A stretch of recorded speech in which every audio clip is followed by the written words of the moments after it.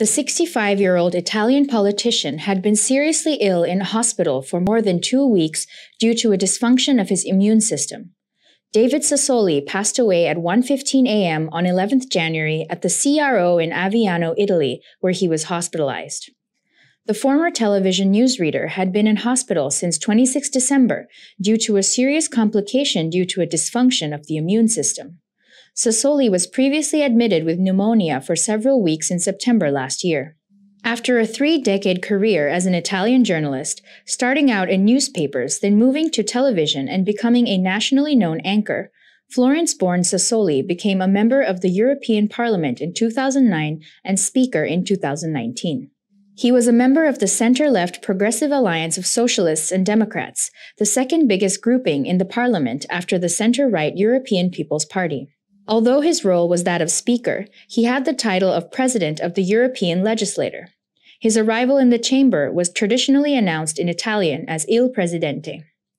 Unlike some EU officials who speak in English and French in public appearances, Sassoli had made a point of using Italian. On Tuesday next week, MEPs are expected to hold the first round of voting for his successor. David Sassoli was born in Florence on May 30, 1956.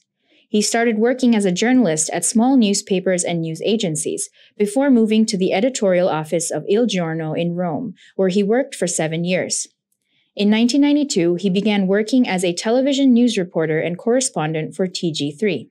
Subsequently, he worked on news programs on Rai Uno and Rai Due before joining the editorial staff of TG1 in 1999 as a special correspondent. Over the next 10 years, he was responsible for managing prime-time news broadcasts and covering major national and international events.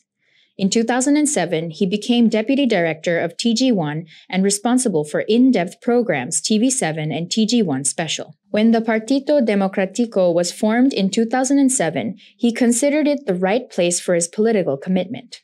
On 7th June 2009, he was elected to the European Parliament as member for Central Italy. In the 2009 to 2014 legislature, he was head of delegation of the Partito Democratico in the European Parliament. In 2014, he was re-elected as an MEP and was elected vice president of the European Parliament, with responsibility for Mediterranean policy, the budget, and buildings.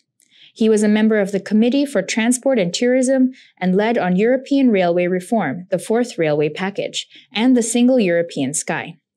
In May 2019, he began his 3rd term as an MEP for Central Italy, and on 3rd July, he was elected President of the European Parliament.